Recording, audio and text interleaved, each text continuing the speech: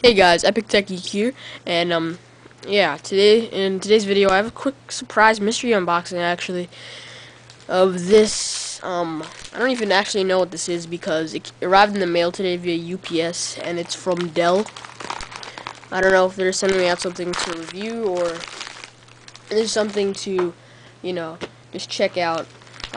What my first guess is this is the HDMI cable that I ordered from Dell with my new TV. My new TV I'll be getting in about May 11th, but Dell ships usually a week early.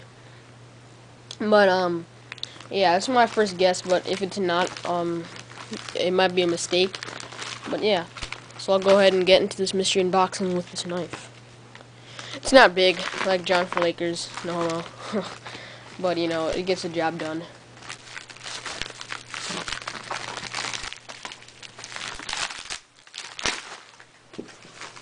So I got the package open. Let's see what's inside. Yep, it's the HDMI audio video cable, and I'm interested to see how this works out. I'll be using this for several different reasons. This is also from Belkin, so it's 6 feet long. It's pretty insane.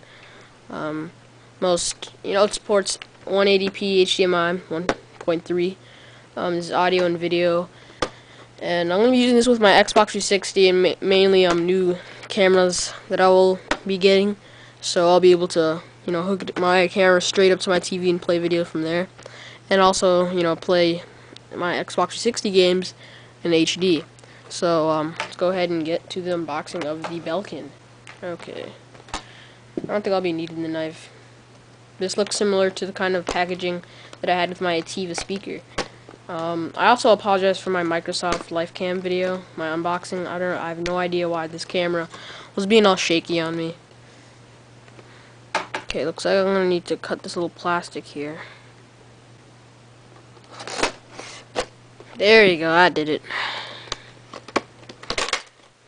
So I popped the lever, open this up, and I could go ahead and pull out the package from inside. And here it is. Looks pretty nice. Gold finish, Belkin.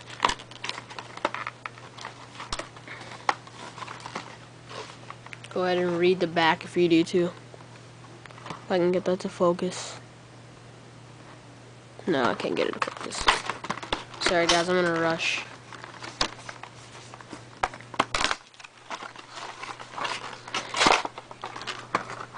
Okay. So what I'm going to need to do is remove it from here. Ooh. And here's the cable. Nothing else in the box. So, yeah.